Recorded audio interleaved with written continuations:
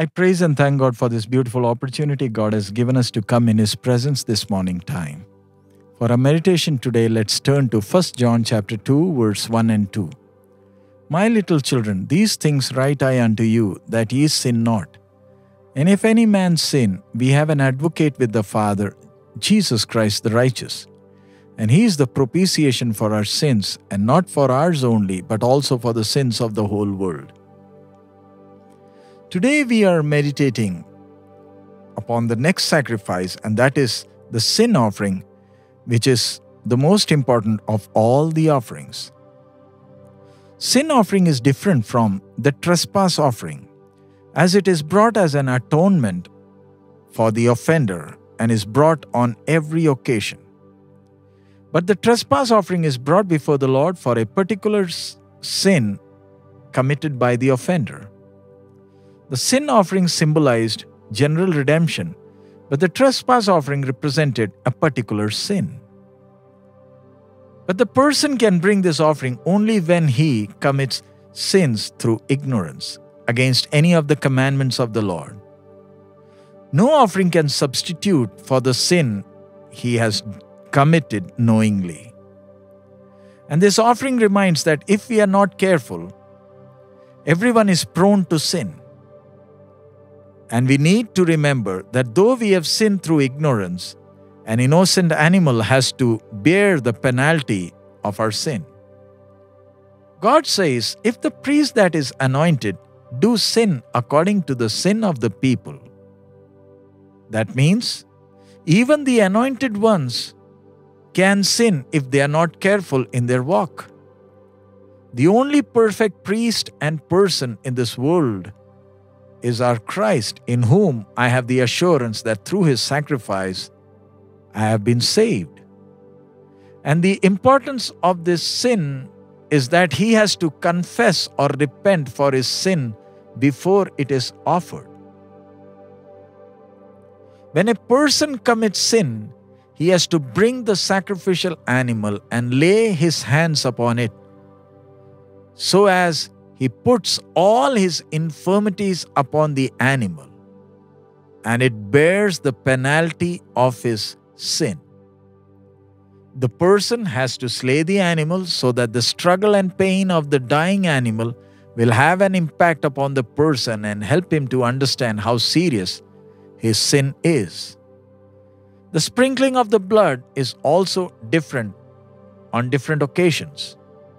For the priest, the blood collected has to be sprinkled before the veil of the sanctuary 7 times before the Lord. Then on the horns of the altar of sweet incense, and the remaining has to be poured at the bottom of the altar of the burnt offering. When the sacrifice is for the whole congregation, the blood is sprinkled before the veil, then applied on the horns of the altar that is before the Lord, and the remaining has to be poured at the bottom of the altar of the burnt offering.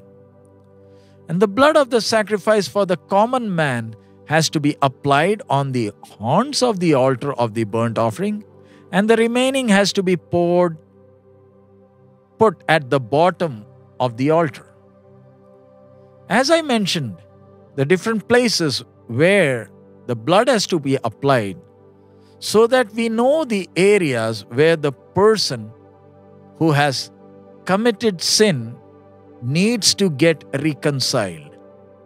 For the priest who is serving before the most holy place, he will lose his communion with the holy God through the sin that he has committed.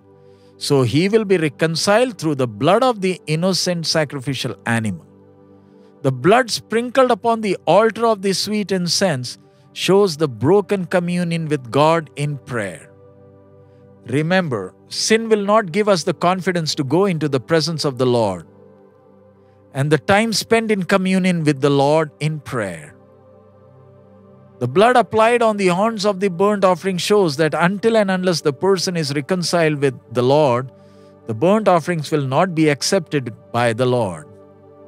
Whenever we come to offer any sacrifices before the Lord, it reminds us that we offer it by the virtue of the sacrificial blood of Christ. The sprinkling of the blood 7 times shows perfection and completion. That means once and for all. It was the same with the blood of Jesus Christ. The sacrifice of Jesus was once and for all the sinners. A perfect sacrifice that needs no replacement. And that blood of Christ is the basis of reconciliation between us sinners and holy God. After the blood is applied and the fat burnt upon the altar, the remains of the animal is taken out of the camp and burned there. And it was true with Christ the Lamb of God when He bore our sins and suffered without the gate. He bore the reproach of our sins outside the camp. And let us examine ourselves. Are we bound by the love of Christ and are ready to pour ourselves completely before the Lord? Or is there still the wall of partition between us and the holy God? Do we have the assurance that the sacrifice of the perfect Lamb of God is enough for my salvation? Let us not depend upon our works that seems as good to go into the holy presence of the Lord. Let us humble ourselves and cling unto Christ our Savior, dwell in the sweet communion with the Lord. May the good Lord help us for that. Let's pray. Father, we praise You and thank You. Thank You, Lord, for this opportunity as we meditate upon the seriousness of the sin offering. Thank You, Lord, for the perfect offering that has been offered in our place. Thank You, Lord, for restoring our fellowship with the Creator. Lord, it's all because of Your grace. Help each one of us. Help each one of us, Master, to love You more and be careful in our walk. Sin stands at the door and its desire is there to have us. Help us to be careful. May Your name be glorified. Lead us and guide us. In Jesus' name we pray. Amen. Let us be careful in these days as we walk. And may our life be a blessing for others. And may heaven be pleased by our walk. May God bless each one of us. Our Lord is coming very soon. Maranatha.